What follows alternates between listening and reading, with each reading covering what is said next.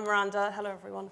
I'm quite fortunate because I've attended the Do lectures for the last sort of 3-4 years, and normally, I listen to the speakers and I sort of see if maybe there's a book that might come out of one of the talks, and normally I sort of sit middle to back, and I realise now it's quite safe and cosy back there, and this is the complete opposite. So just want to thank David and Claire for inviting me to speak. So I'm going to talk a little bit about starting the business. We only launched 2 years ago, and so it's still feeling pretty raw. And I'll talk a bit about commitment, and I suppose essentially how like the last 3-4 years have probably been one of the most creative periods of my life. So about sort of 4 or 5 years ago, I was working at one of the biggest publishing houses in the UK, and I was part of an editorial team, and we were working on an imprint, and it had this strap line, Books That Change Lives. And the strap line had kind of been discontinued, and occasionally you'd sort of see it on the back of like some of the older books. But I always really loved it, and I kind of was always sort of campaigning for us to like bring it back, because I sort of believed it to be true. I'm not a big literary person. I don't have a house full of first editions, but I do believe that there's, you know, these sort of small objects can be very powerful, and, you know, publishing is a very collaborative effort. You know, you have the author, but you also have an editor, you have a designer, and there's a whole sort of team of, you know, I work with a team of freelancers. And, you know, I do believe that, you know, the right book in the hands of the right person at the right time in their lives can really inspire them and can actually influence them and can actually change the direction of their lives. I think we heard Steve talking yesterday, and he referenced a book, The Hero's Journey, you know, and that was almost a catalyst for him sort of doing something else. And that's kind of what I try and do with the Do books, is that, you know, what I want is for those words to inspire action, you know, and what I love nothing more is not somebody reading the book, but seeing like a loaf of bread that they've tried to bake, or, you know, a little filing system, something like that. So I guess if I had a personal motto, it would be, if you want something done, do it yourself. And it might come as no surprise, my grandfather was a Yorkshireman.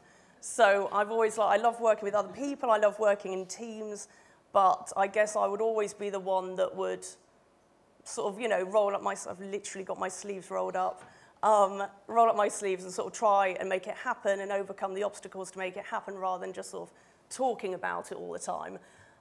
Mine was also the generation that grew up watching this woman, and I think, you know, when you've got a golden lasso attached to your belt, you can pretty much do anything.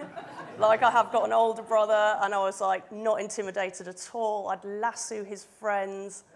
Reel them in. Oh, actually, I'm just going to skip back, sorry.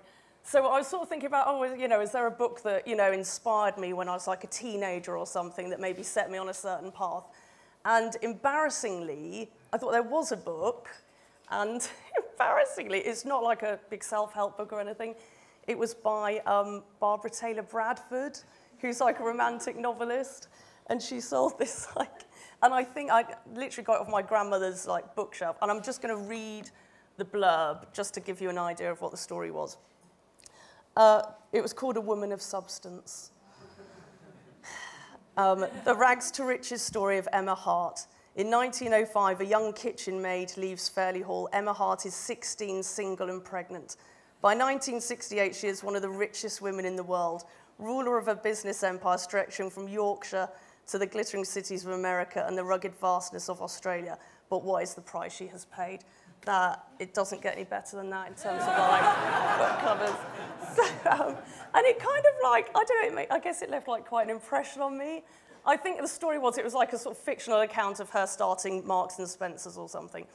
But in terms of real life heroes, I was also given a copy of the Body Shop book.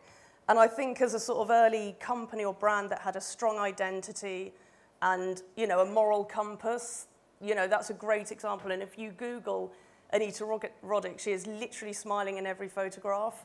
I mean, of course, she's, you know, sadly passed away.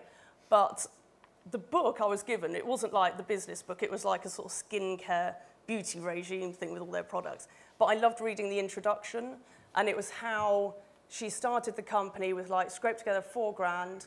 They had like £700 to spend on products. On the first day, they took £100, and everyone on the street in Brighton, they had odds of like 10 to 1 that the business would fail.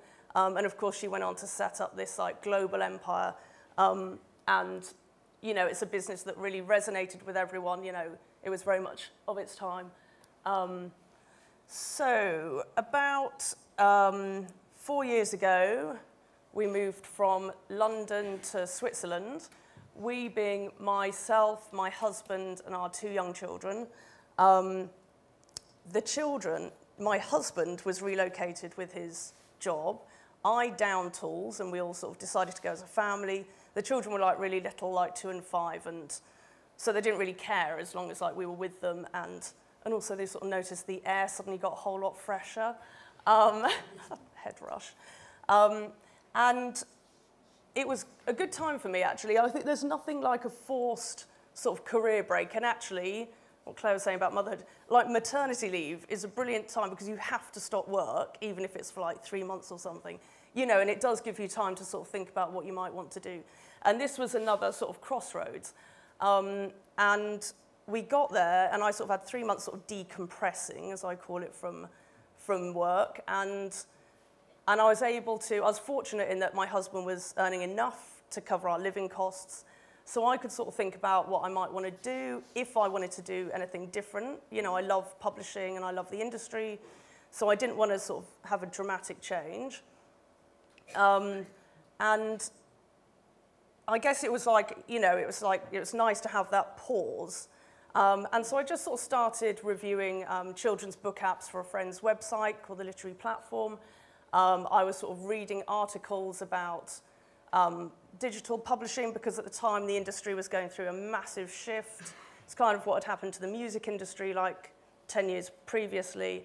So I was sort of reading articles, and around that time somebody sent me a link to an online talk that was about books and iPads. It was actually about books on iPads, and that talk was a Do lecture. I see your Costner. I raise it to Bruce Springsteen. So, if it ain't broke. So, I guess that was a Do lecture, and I sort of spent some time, you know, had a quick look around the website, and I thought, this is amazing. I mean, the talk resonated with me for one, and then I could see it was in a tent, and there was a heckling, and it was a bit sort of dusty. I thought, this is great. And it was in Wales. Weirdly, I was born in Wales, although I sort of grew up in Devon. By the afternoon, I'd emailed the info at address. I didn't know anything about the Do lecture. I'd never been. I didn't know who ran it.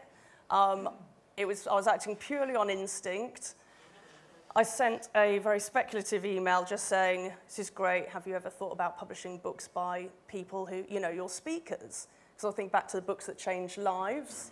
Thought if we can publish these books, then they might actually help and inspire other people. And I sort of sent it and didn't really think anything of it. I actually got a reply that afternoon saying that, yes, they had the idea and, you know, did I want to Skype?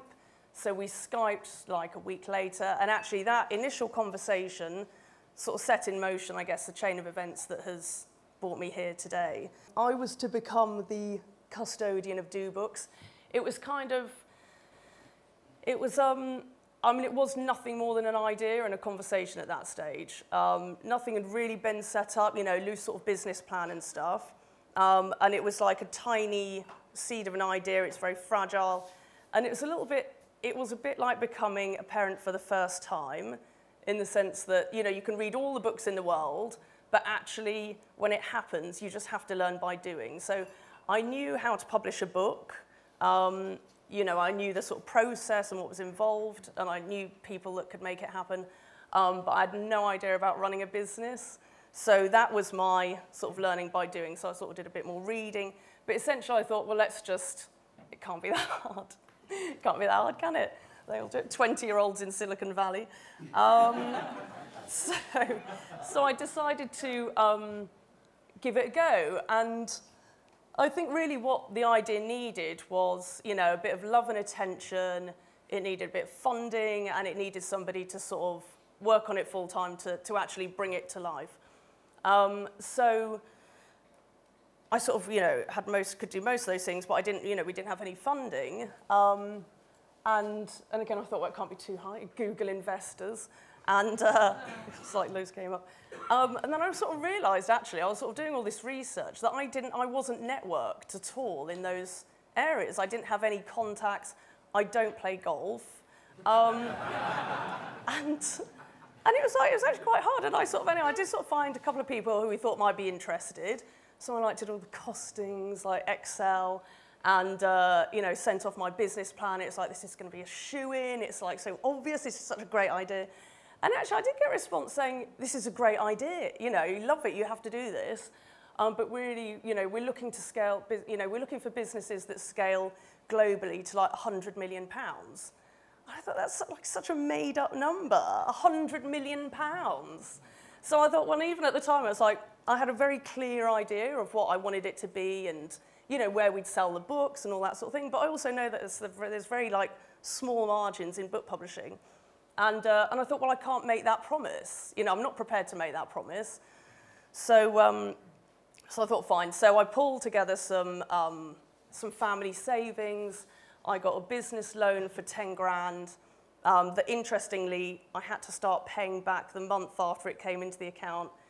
So I was kind of like having the business loan to repay the business loan. And you sort of think there's all these grants. There aren't all these grants, actually, for startups. And I think that's where the country is. There's a lot of talk about entrepreneurs and startups, but actually it's, I think there's very little help, actually. So anyway, we got going, and it was all, you know, the whole thing was done on a bit of a shoestring, which is fine because it does sort of, you know, refine your decision-making process and, you know, the whole sort of creative thinking. So I had the money, and I have to say, the first 5 authors, because we've published 5 books together, because they were small, so we sort of wanted a group of books just to have like more impact, and so that people could see, you know, the brand and the series identity and what we were doing. Those first 5 authors will always be not my favourites, because that's like saying I've got a favourite child, which I haven't, but they will always be very dear to me because they completely trusted me, and I didn't have anything. You know, I didn't have anything. I didn't have a publishing house. I mean, I was painting really vivid pictures at the time, and it's like, you know, you're going to be in Waterstones, we're going to be in Falls, and I could completely see that. But, you know, I mean, I, you know, managed to convince 5 people to actually write books just on a promise, you know, which was amazing, and they sort of were trusting me to make it happen. And that was great, because, of course, if I hadn't had them, I wouldn't have anything to publish. So then, of course, you know, you are sort of not blagging it, but it was like, well, you know, I then had to get a distributor, and that was, I got the distributor by saying, well, I've got these 5 great books coming, and they believe me, so it's like, right. So anyway, you sort of go, you know, you go deeper down, deeper down. The stabilizers were off at this point, and it was like, right, pedaling away. And it's kind of like, you sort of don't want to look too far ahead because it's quite an enormous task. Equally, I wasn't looking back. It's like, let's just keep moving forwards. So I was sort of having, chipping away, I suppose. I was just doing little bits every day. And actually, book publishing is quite nice because there is a sort of linear sequence. You know, the book is written, there's a structural edit, copy edit, a design. So you could sort of, you know, you could sort of follow that path. Meantime, while that was all happening, I was, yeah, finding a distributor, because without that, there's no way the books would get into high street bookshops and Amazon and places like that. And we needed to be in there because if you're not selling the books, there's no sort of business there. So kept pedaling, keep things in perspective. So I remember one time I was like washing my hair, and it was like, this might be quite gross, but like my hair was like, I had like handfuls of hair almost coming out. And I was thinking, God, I'm like really quite out of my depth here. But anyway, I kept going because I wanted to. And I think it's quite important, this idea of keeping things in perspective, because it's your thing, it can become all-consuming. And, you know, you think about it when you go to bed, you think about it when you wake up. And I was thinking, actually, I'm going to have to manage this. You know, I've got 2 kids. It's like, I might be bored. No, it wasn't that bad. I'm slightly exaggerating. But, and one way that I found to do that was to literally go somewhere. I'd go to a physical place, like the sea or a church, like somewhere much, much bigger than me. And actually, gradually, that sense of sort of scale would come back. And it's like, actually, do you know what? It's book publishing. No one's dying, you know. I mean, it really is. It's fine. It doesn't matter if they're a couple of months late. My books are never late.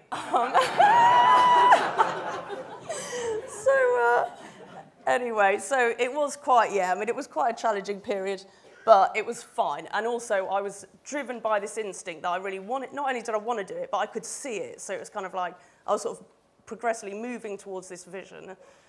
And my vision was 20 books in a series on one of those little spinny carousels, you know, like you have like moleskin notebooks. I've just commissioned a designer to make a carousel. So I'm like, but yeah, we need a few more books to fill it, but I haven't told him that yet. So I'm just gonna, the commitment. So this is quite, I think this is like quite an old-fashioned word now, but for me, this has been quite an important word because at some point into the journey, I thought I've got to commit to this because otherwise it's not going to happen. And it's like, you know, so that meant turning down freelance work, it meant turning down interesting side projects. And I thought I've got to like dedicate myself to this now because otherwise it's not gonna happen. And I think, you know, there are so many sort of choices and options now and you can live where you want and you can have sort of different partners, but actually this idea, you know, it is like, you know, are you prepared to commit to someone? Are you prepared to like live in one place and call it home? Are you prepared to like work at something until it actually happens? Motivation. That's me, the fatty on the rock face in Cornwall. I read an article by a woman called Gail Rebuck, who was the CEO of Random House. That was my big boss back in the day. And she spoke about being haunted by, about her generation being haunted by the unfulfilled ambition of our mothers and grandmothers. When I was, they're my 2 children. When I was growing up, I was quite amazed to discover that my grandmother had trained to become a solicitor. And that was like in like the 1800s or something. No, it's like 1930s or something. But anyway, it's quite rare. And I thought, God, that's amazing, because that was like Granny who just sat there knitting. And she qualified, but she never practiced because she became pregnant with her first child. She went on to have 5 children, 5 boys, nightmare, one of whom was my dad. And she also had this lifelong ambition to become a writer, and she did publish a book, but she was like 60 when it happened. And I don't think she'd have wanted things to be different, but it was just like circumstances meant that she could never follow that path, you know. My maternal grandmother lost her husband in the Second World War, so had to raise my mum and her brother as a single parent. There were lodgers coming into the house. It was all very unsettled. So when my mother came along, she wanted to have like a very stable and secure family life. And I guess me and my brothers really sort of benefited from that enormously. You know, we were sort of educated and we were loved and we were guided. And essentially I was given a clear runway, right? You know, there was no excuse for me to not do something. You know, it's like there's no war going, you know, the bombs aren't dropping, you know, it's like, so. And for me, it was quite important. So I've always had this sense of being passed the baton by them. And it's like, well, you know, maybe I need to do this because they couldn't, you know, and actually, and also it was really important for me that once I had children, that I didn't just coast along, raise it. I mean, they're fine. You know, I haven't been with them for 4 days, but I mean, they're fine. You know, I've got a great husband and he's like looking after them and he's, you know, managed things and also they're really, they're part of this process. So the whole book thing is like, it's almost like part of the family now. You know, and they get more excited than I do if they see a Do book in a bookshop.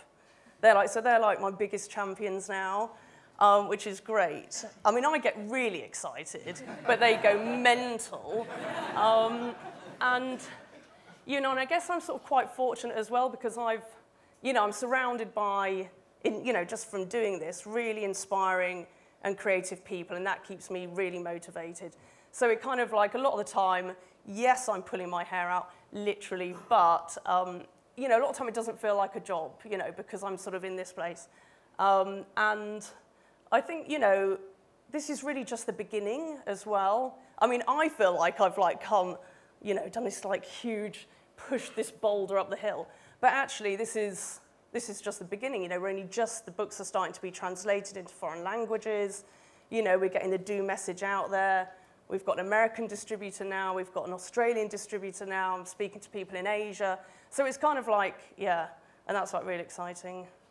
So, oh yeah, fly the plane. If you've got a clear runway. And thanks to Millie, obviously I didn't do these illustrations, not like the other speakers. Millie Marotta did them, and she's an amazing illustrator. So yeah, thank you. That's the end.